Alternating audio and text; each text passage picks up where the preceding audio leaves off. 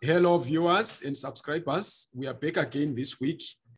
We continue our chat with one of King Lobengula's descendants, Israel Sizwe. Is going to talk about a gathering that is going to happen, a Heritage Day gathering that is going to happen. He's going to say more about the venue and what the event is all about. Welcome to the program, Mta. Policy again, once again, I'm happy to be here. I just want to explain a little bit about the program, basically. What is happening that we started last year in June, in September. We know that here in South Africa, September is Heritage Month. So last year I proposed a fun run walk with the municipality to have a fun run walk. Basically, what we have is that we've been noticing that some of the heritage sites that are found around Grahamstown or Fingo village are not recognized.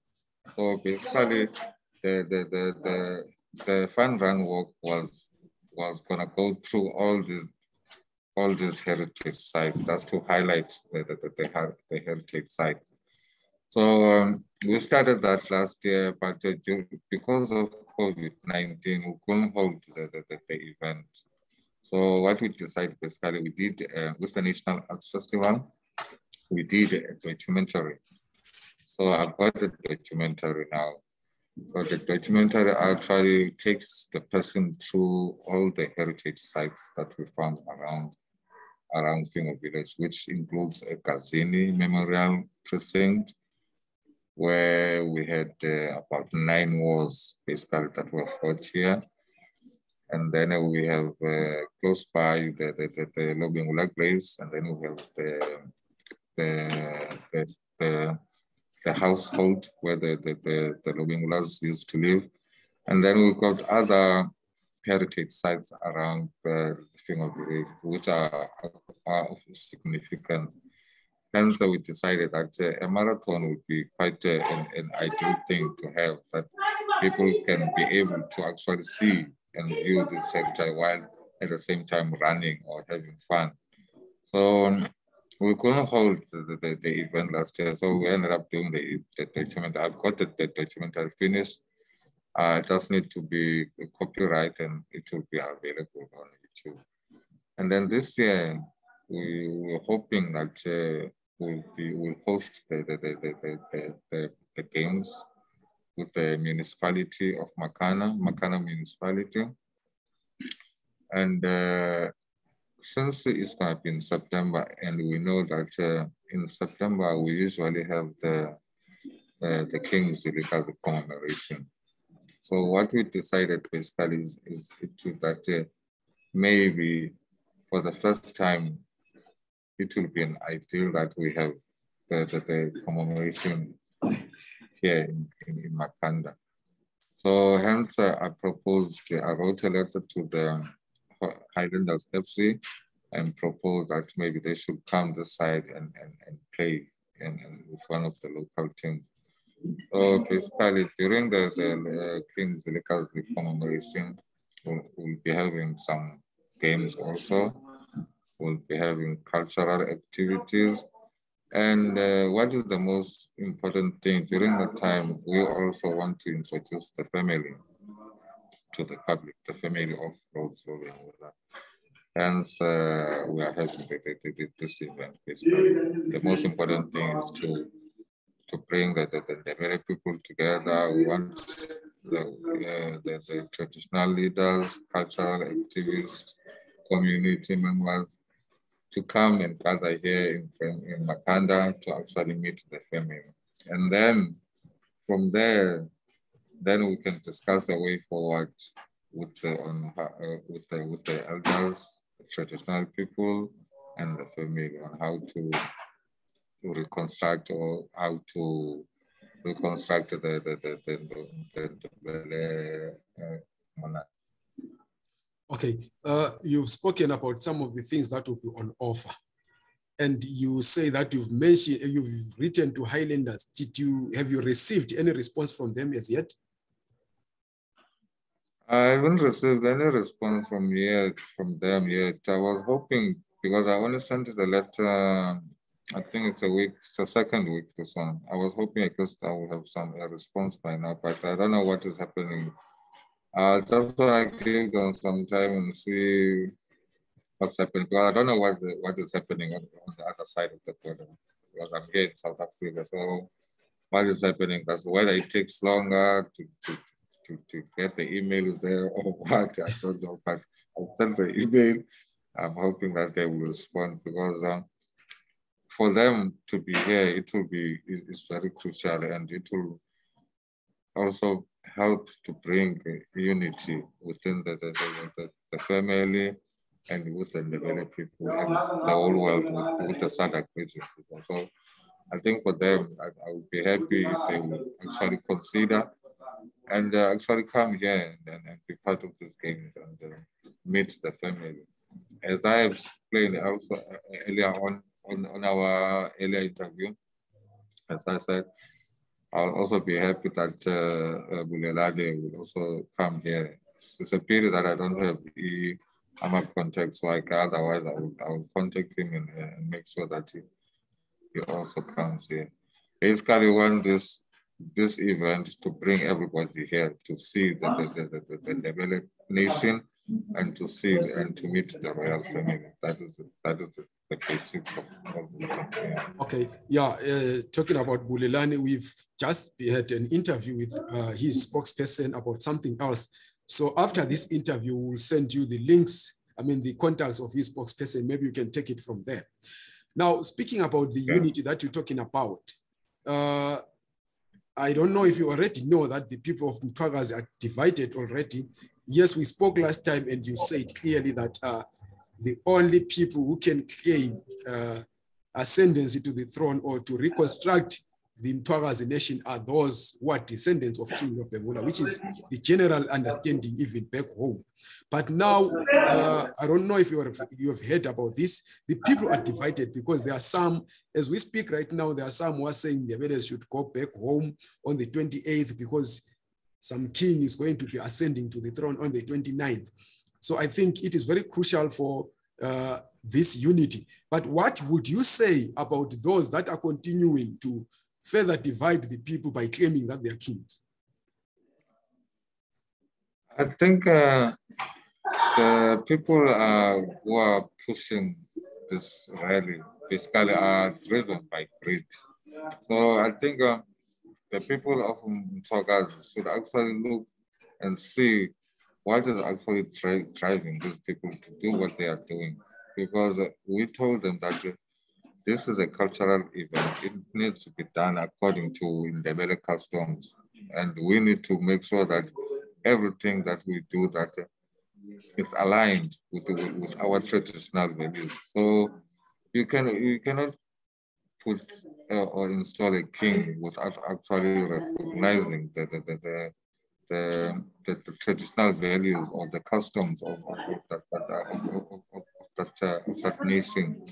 So if that's how they do things, then it means that's not the Ndebele culture. They are doing their own thing. But if it's a cultural thing and a Ndebele thing, then they understand how a Ndebele king is installed, how things should be done basically. So I think the Ndebele people should also question themselves, what is driving these people to do what they are doing? Are they really in to see that the Ndebele people are restored in a peaceful way and in unity? That is what is important, because whatever they are doing there, if people, it's not going to get support. That's why the government of Zimbabwe hasn't been supporting that. That's why the South African government hasn't been supporting it. It's because they see the way it's handled. We need to handle this with clean hands, understanding our customs and understanding the traditional value that it has in terms of the nation. Yeah. Yes. And now, how many people are you expecting to be at this event? the September event? In respect hoping that it should be an annual thing. It's not only a one-time thing. It's going to be an annual thing. We want people to because the graves of Lobengula, the descendants of Lobengula are here. We cannot run away from that. Nobody's going to make sure that those things they vanish out of the. They're not going to vanish. They're here. The Alban Jobi Lobengula is here. Rhodes Lobengula is here. How do you install a king without having to come and see the remains of the last reigning king? That's my question. How do they? Because before once we do all these things, people need to make sure that we set food on those graves. We do the ritual thing, which is customary to the very people. Then from there, then we can actually take the family with the person that we have chosen, or the traditional people have chosen, and then we go with him to Zimbabwe, and then we install the king. But if you just gonna take it from halfway, it's not gonna work out. That's my problem. Yes, and then generally, how many people from Matabeleland have you hosted in? I mean, there are graves there. There is a heritage site there. There are King Lobengula lodges, I think. How many people from Matabeleland have been able to visit and maybe try and find out this rich history that you have there? There are many. I mean, I've had the president of Highlanders here in 2016. They came here. I had Prince Zwide Kalanga. He came here, and some traditional leaders from Abombofu, Abokumete. In Joburg, I've met a lot of other people in basically who sympathize with what we're doing, and we want to see, in fact, that the kingship is restored in a peaceful and in accordance with our customs. So we're expecting a lot from Joburg, but as you are saying that there is division, I don't know if people will actually be willing to come. But I've received so many responses that from people who are actually willing to come. And those who are actually critical, we don't have a problem with that. But I've received a lot of responses from people who want to come. But I think if we can clarify the issue between me and Bulelani, or between Bulelani and the family, I think I think we can have a lot of people coming here. And let me just say this once again. I wish people can truly understand that I grew up with Bulelani. I don't have issues with Bulelani. As far as I know, he doesn't have issues with me. We slept in one bed. We've done a lot of things together.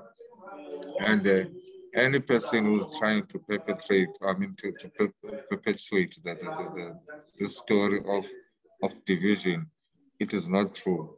The Ndebele people must understand from today that this family is not divided. There's no people who are divided in this family. The only people who are dividing this family are the greedy people who got their mindset set on whatever they hope to achieve.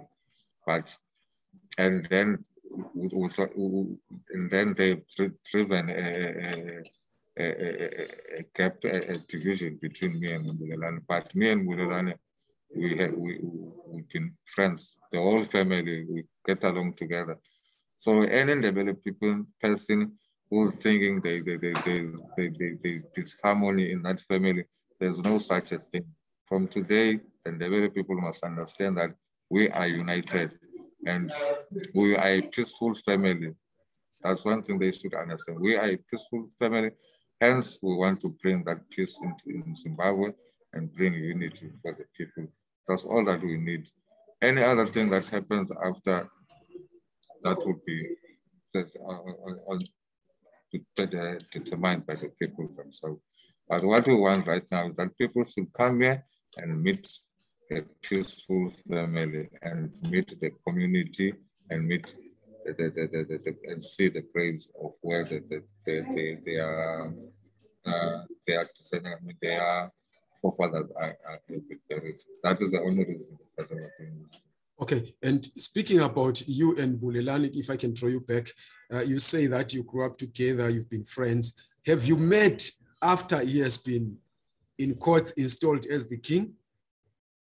No, I haven't met him. So. But you have been communicating?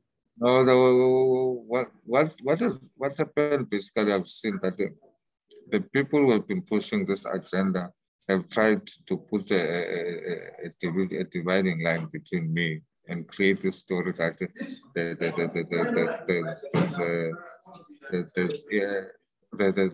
there's no peace between me and Bulelani, and that is not true.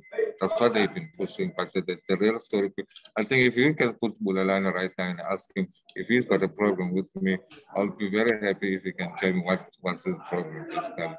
As far as I know, I don't know any problems between me and him.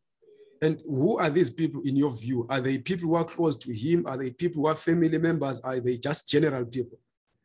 It's the people who have installed him as the king. The people who've been pushing that agenda are the ones. Because if they understood the cultural value, they should say to Bulelani, we understand we need you as a king. But first, let's go back to our roots. Let's go back to Grahamstown. Let's go back where the whole thing ended and begin from there. That is my plan. I mean, that's what I was hoping that they would say. Okay. But what I've seen, they're doing the opposite. What they want to achieve, I do not know. I'll be very happy if I can understand what is their main purpose of this. Okay, we'll try and talk to some of these people. But now going back to the event, because that is what we want to dedicate much time to. You spoke about a documentary that has been. Can I stop you there? Why don't you ask them, the people in Zimbabwe, why is it that they don't want to come to see the graves? Why is it so difficult for them to come and see the graves? I think they can ask me that. I think honestly the people do want, because the people of Matabeleland, let me tell you this, the people of Matabeleland, as I know them, really love their roots. And they still hold King Lobengula and King Mthwakazi and their descendants very dear in their hearts. But I think the lack of knowledge, like I myself got to know about this late last year. So I think the knowledge has been lacking. They haven't been knowing, because they were told that there is a grave of Nkulumane who never became a king, but they've been touring that place in the Northwest. So I believe that if more marketing or publicity is done around these things, let me guarantee you, the people will come there. I don't know about these other family members and these ones who are fighting for the kingdom, if they will be able to come. But generally, the people of Matabeleland, I can assure you, they will come. I'm happy to hear that. I'll be so happy that, for once in our lifetime, we can put our differences and just come and have a good time in Makhanda. Any person, everybody is welcomed. I'll be happy to see all the Ndebele people from all over the world coming here and celebrating the commemoration of King Mthwakazi as a unity, as a peaceful, united nation. That is my interest. That is what I want to do. Okay. And then the documentary, what does it contain? Does it show these places? Does it have some historical background to these places? No, the documentary is got... what we did, we started from the beginning where the marathon was supposed to start, from Ekazini Prison, Memorial Prison. So we went through like a virtual marathon. So we went through all the heritage sites, including the Lobengula site. And then we interviewed some professors and some academic people who shared some knowledge of their history. And I think it's a great video to watch, basically, because it will take the person through the whole village, basically, and see some wonderful, and some of the things that have actually hindered us in terms of progressing forward, because as we understand that we had a problem of waste management here. So those are some of the problems basically that we've been faced with here in Grahamstown. So some of the events that we want to hold, we can't because of the problem of litter and waste management. And the Lobengula graves are lying next to one big waste dump, basically. So to run through that, it will be difficult. So it's one of the things that we accept the COVID. It's one of the things that we are struggling to remove, basically, because the resources here are quite inadequate. So, and so I'm hoping that we might receive some more funding so that we can clean some of the routes that we want the marathon will go through, so that when people come here, can actually see a nice, beautiful landscape and they have fun, because the whole month of September, in fact, we're hoping to have the heritage games from the 1st of September up till the last day of September. As I have said earlier on, that we know that September is Heritage Month. So I want the Ndebele people to come here and perform. I want to see the Ndebele culture here.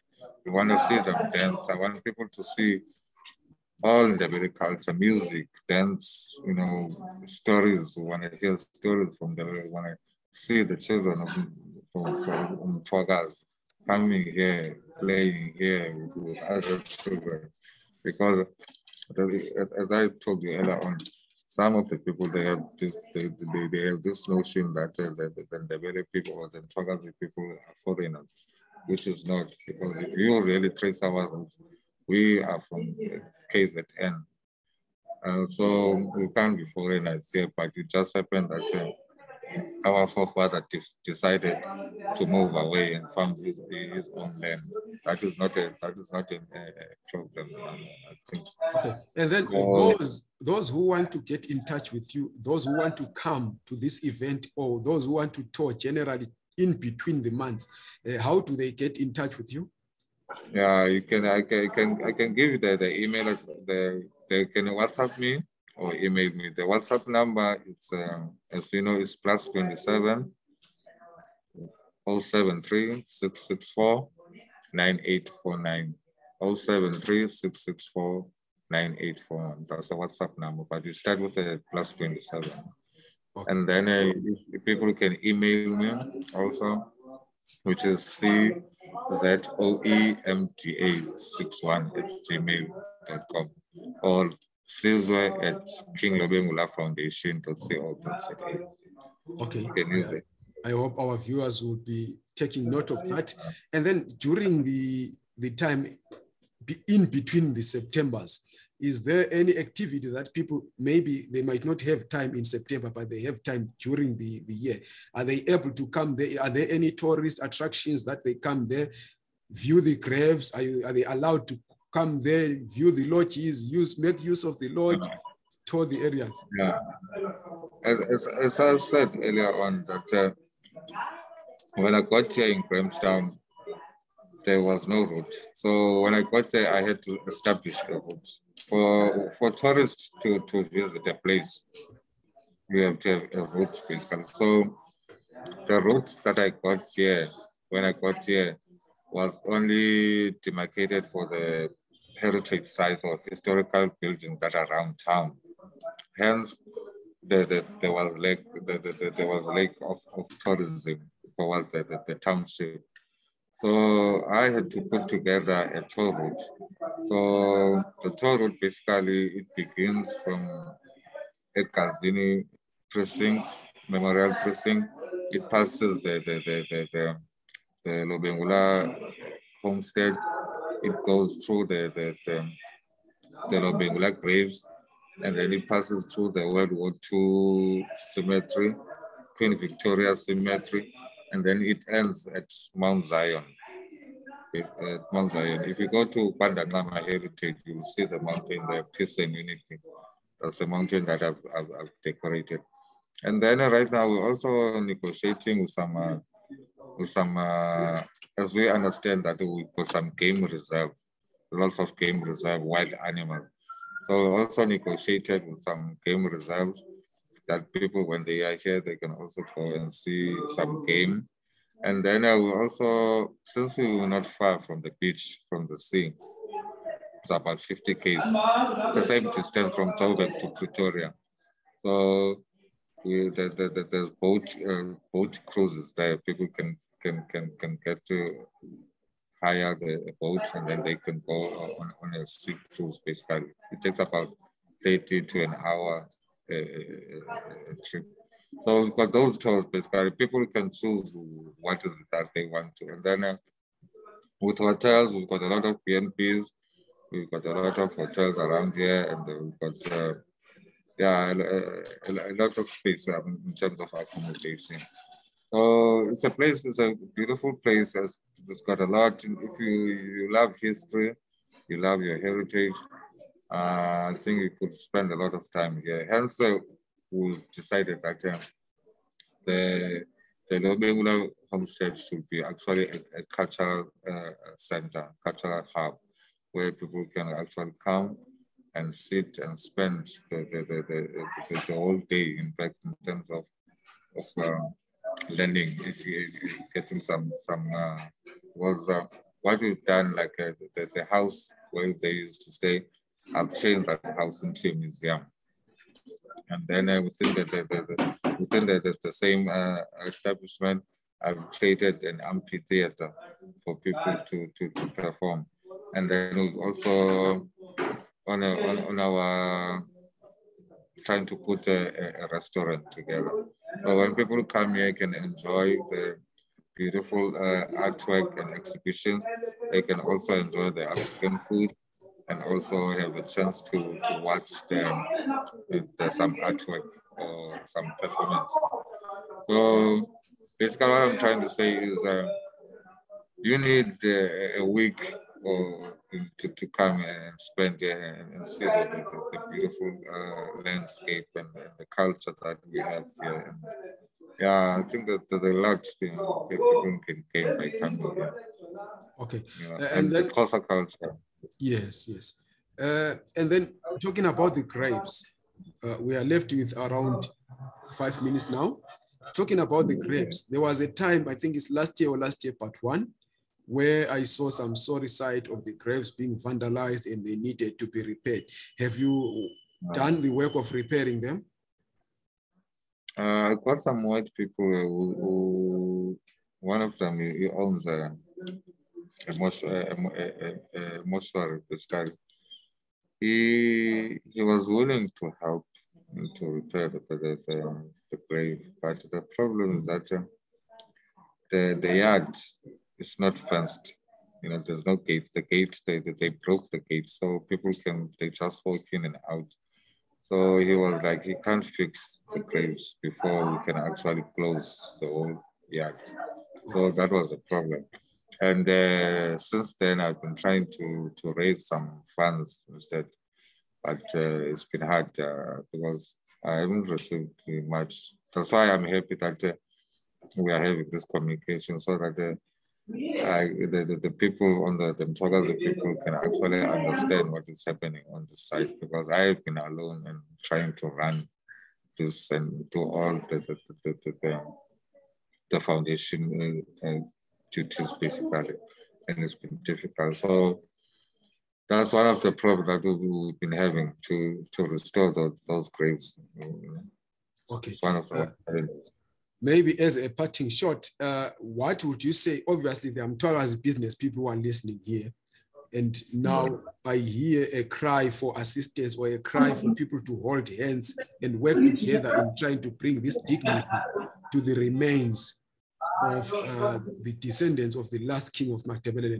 What would you say to them right now?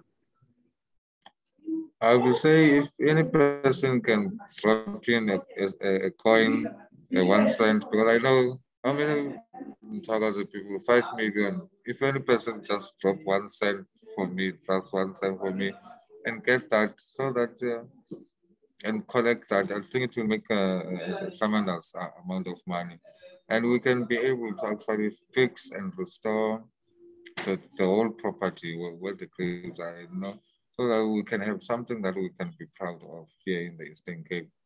And also the household is also not in a good shape. It needs some refurbishment. So I'll be happy those who can afford can actually lend a hand, and especially for the games, the commemoration of King Lobengula on the 10th of September. I'll be happy. That is the most important thing. I'll be happy if that people can drop in whatever they have, so that we make sure that that day is a success, which is the 10th of September. So whatever person has, I'm happy that people can drop in a coin. It's better than nothing. Okay. Thank you very much, my brother, for this. We'll try again to bring you here next week, time allowing on your side, of course, because we're always here. And we would like to, every week, have something, because I believe that we need to revive this history. We need to bring back this connection of the people of Matabeleland with their history, with their foundation, and with their beginnings. So thank you very much for having this time, sharing this with us. Please avail yourself again next week. If it's not next week, any other time that you'll be free, we're always there for you. Next week is fine, Friday again. Next week, Friday is fine. Again. Because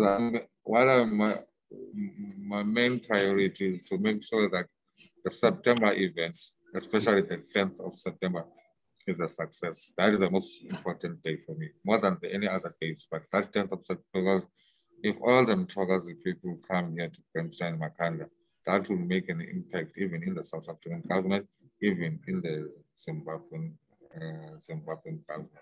I think that will have an impact. So we need to gather here as a peaceful and united nation. We gather here. We have all our ceremonial things that we need to do. We do them, we perform them.